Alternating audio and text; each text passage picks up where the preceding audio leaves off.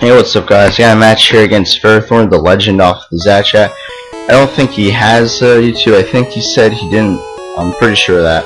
But anyways, I noticed he had a Smeargle, so I knew he was going to start off with it. So I lead with my Rotom Heat form.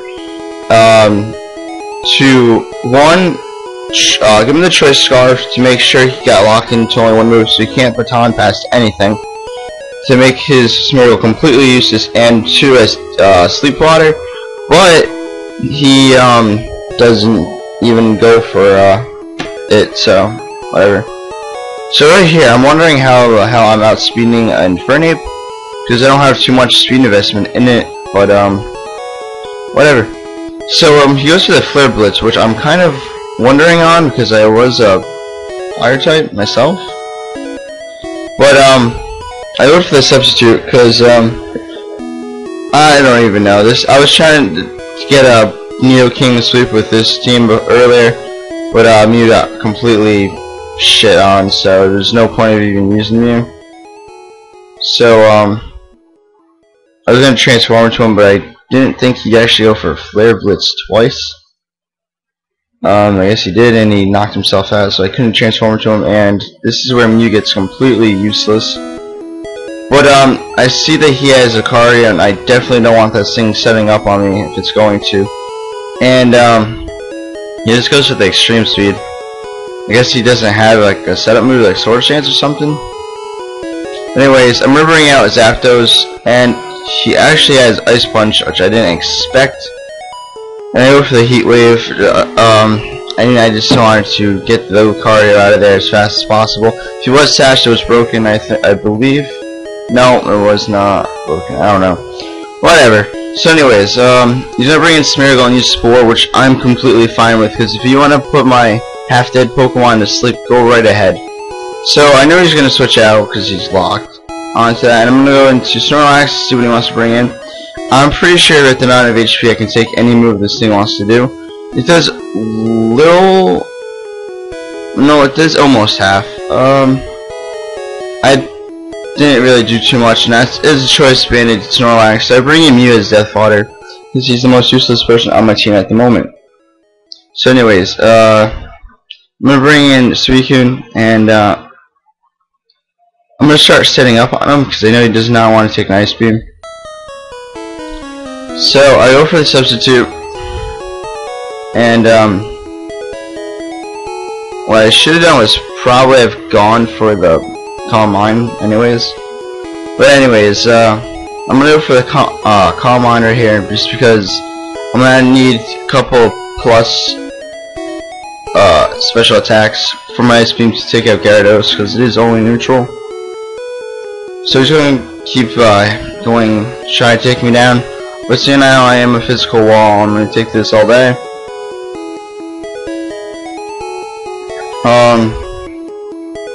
He actually goes to the Dragon Dance right here to actually get an attack bonus, and I guess hopefully take me out with like a hit, so that way he could outspeed whatever comes in after he knocks me out or something. But I'm still gonna go for the Calm Minds.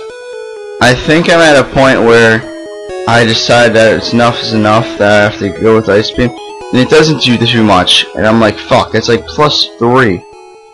But he's gonna take me out with the Earthquake. Doesn't really matter, but he does have Moxie, so I was kind of shitting my pants right there. So I knew that I could bring in something to just Death Fodder, and I completely forgot he had Sucker Punch, so that was great for me. See, this is why you need physical Nidokings. Alright, so I'm bringing in Zapdos as Death Fodder to see what he wants to do. He's gonna lock himself into Outrage again, and I was actually deciding on going to Nidoking to go for an actually I think I have Ice Punch, never mind. So I go into Rotom because 1, I know I can take a hit because I do have the Focus Sash from the Smeargle, and 2, burn him. And so now I know what the next one he decides to do is not going to do a lot, and I'm actually going to trick him my Focus Sash to get the Scarf, because I know he's definitely carrying the Scarf. So right here, I don't understand how the fuck he outsped me, because now I am Scarfed. But he goes to the Earthquake. He said it was a misclick or something, but I don't understand how you outsped me. Anyways, I'm going to go with the overheat to knock him out. And he brings in the Smeargle, and I know I need to sleep fodder something in. I think New King's probably the most useless guy on my team for his melodic that was in the description. And right here, I just kind of stay in to go for a Thunder Punch. I don't think he was guessing on that.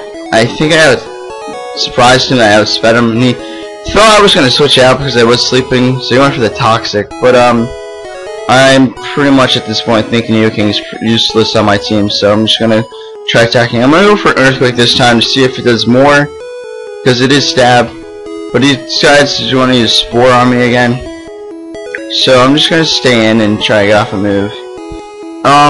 He switches out again. I'm going to switch out this time, and I'm going to go into my Rotom Oven Heat Form, whatever. I'm going to go for the Trick because Scarfed, last two Pokemon being Scarfed, one being Smeargle, he's not going to have much to do.